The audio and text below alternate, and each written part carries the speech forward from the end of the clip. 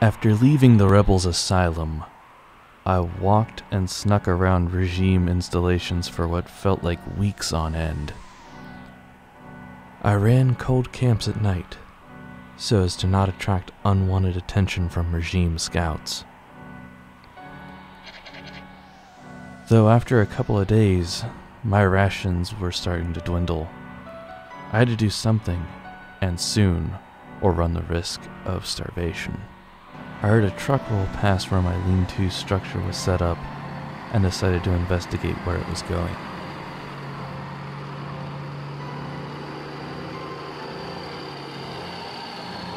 The truck rolled up to a relatively small base.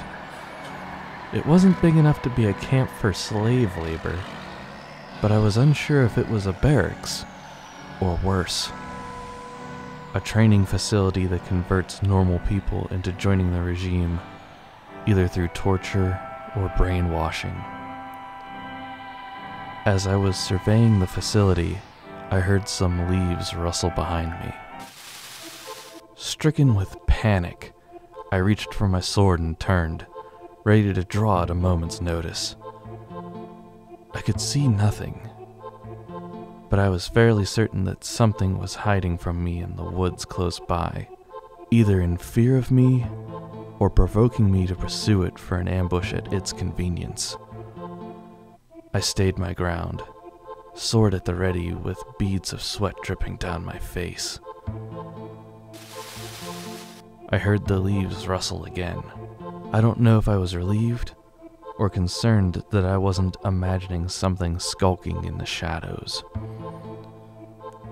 I felt my hand tremble in a mixture of fear and anticipation against my sword's handle. At this point, it was a standstill between me and whatever was evading me in the woods. Time seemed to freeze. Then the stillness was broken by a low whimper. It was at this point I hesitantly ventured from my spot to investigate the source of that noise. I traveled in the direction of the murmur, but could not see anything. I waited, hoping to hear another indication of where the source was, but heard nothing. It was as if it was toying with me.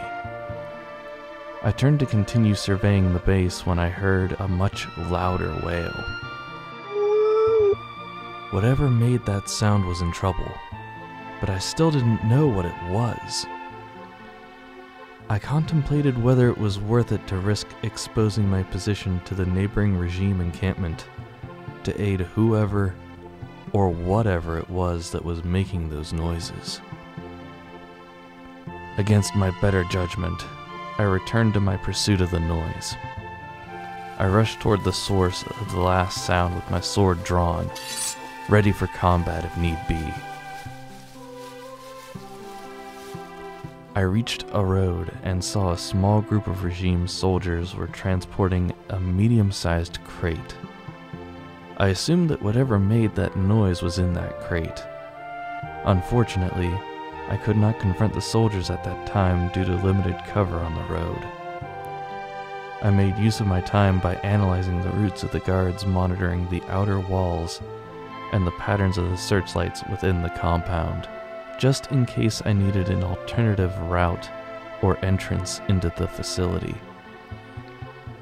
I waited for the cover of night before I continued my venture to aid the captive creature. I snuck into a loading dock for the building. Thankfully, the area was not guarded as heavily as the main grounds. I weaved in between the trucks, trying to get an idea of where the captive I heard earlier had been taken to. The one truck I saw had been recently unloaded. There was a trail of what had to have been hair or fur leading from the truck into the building. Whatever it was either shedding uncontrollably or leaving me intentional clues. The door had what appeared to be a retinal scan lock on it. Assuming the guard patrolling the loading dock had access, I subdued them and used their eye in the scanner. I was granted access and cautiously ventured into the building. The building had well-lit white hallways. Surprisingly, I could not see any sense of guards or any other people in the wing I was in. There was some security cameras, but for some reason, they were not turned on. I continued to follow the sporadic trail of hair through the hallways. This trail abruptly stopped in front of a padlocked warehouse door. I drew my sword in order to break the lock. There is no need for that, warrior. The lock is just for show. Sheathe your sword and simply lift the door open. I frantically searched around me to assess where that voice was coming from. There was no indication that anything else was in these hallways, or on this floor for that matter. Who are you? And how do you know that the door is unlocked? I am a doubt. I have telepathic abilities, which is why you can hear me but not see me. Were you who I reached out to in the woods when they took me away? Shocked to hear this, I acknowledged that I was in the woods when the doubt was hauled away by the regime troops. Being unfamiliar with what a doubt was, I did not know what I was in for. Despite my skepticism, its words were reassuring that if it meant me harm, it probably had the capacity to do so whether locked up or otherwise. I lifted the door open to see the crate I saw hauled off earlier. I searched the room for a key to open the box and free the doubt inside.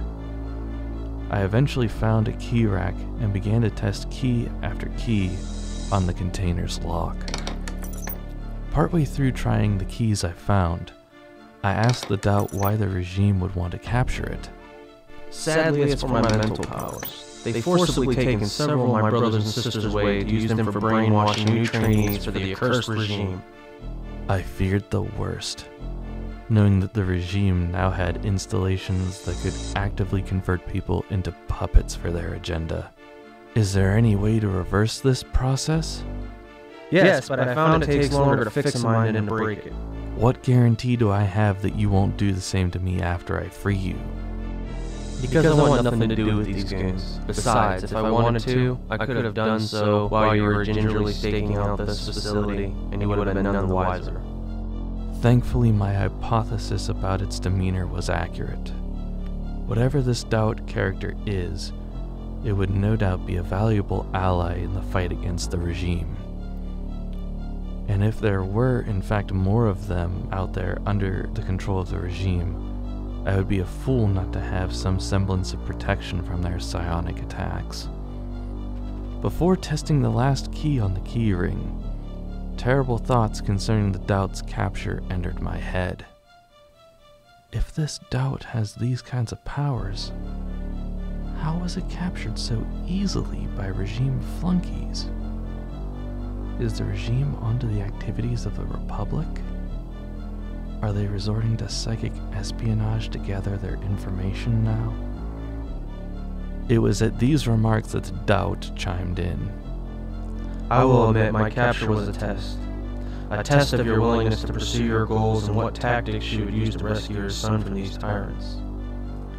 You could have killed the guard at the loading docks, but the fact that you spared his life shows you have no interest in resorting to senseless slaughter to get what you want. As far as the Republic is concerned, we are in fact aware of its existence. My heart sank upon learning this. I may have single-handedly doomed the rebel sanctuary by falling for this creature's ruse. Worry not. My brothers and sisters who are under the manipulation of the regime are only focused on those that have already been captured.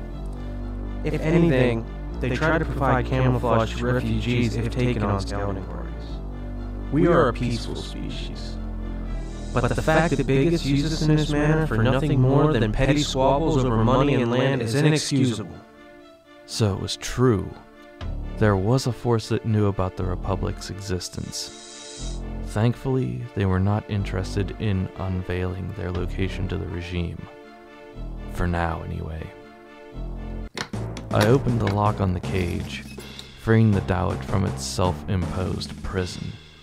What emerged was a fusion of a Russian blue cat and an Australian cattle dog. My expectations were something a little bigger and potentially more intimidating due to the size of the cage. But this was just a little bigger than a typical domestic cat, with a demeanor of a show dog. The doubt seemed to sense my skepticism upon its emergence from the container. Why, I like having my spacious accommodations. Enraged by this remark, I impulsively lunged for the doubt and caught it by the scruff of the neck. Is this some sort of game to you? People are dying out there, and you're concerned with whether or not there's someone here to fluff your pillow? How dare you make light of... Rest assured, I take this matter more seriously than most of your kind. Or mine. It's just that I'm so small in the grand scheme of things and can only do so much by myself. This remark really hit home. Up until now, I had been living as best as I could in solitude and biding my time, waiting for an opportunity to strike at the regime. I knew that I couldn't take on the entire regime by myself, but I had a hope that there were stragglers that I could work with against their administration amongst the ruins. I released the doubt and promptly apologized. I should have been more thankful that there was any semblance of cooperation from it to begin with. So what happens now? I was unsure how to answer. We had to escape the installation, but that was going to be the easy part. As far as what move to make after our departure, I still had no clear-cut direction. My main drive was getting my son back, but who knew where he was, or if he was even still alive? It was at this point that I recalled the psychic link that the doubt shared. Can you get in contact with any nearby doubts that might have any insight on where my son is? I'll try. But I need an image of your son to pass along to them. Do you happen to have a photo on hand? I pulled out my wallet, but the photo I had in there was a little dated. It was taken during his 9th birthday party. It brought back many happy memories of a much simpler and less chaotic time. Hopefully this would be reason enough for them to work with. I presented the photo to the doubt. He took mere seconds to scan the image, then tightly closed his eyes and began to meditate. I don't think I can ever begin to fathom how communicating telepathically works, but it did not seem like he was getting any recipients to his message. After 2 minutes, the doubt reported his findings. We found your son. Your son is alive and in a barracks 2 miles northeast of here. The first part of his message relieved me, but the second half worried me. What was my son doing in a regime barracks installation? Unless he was...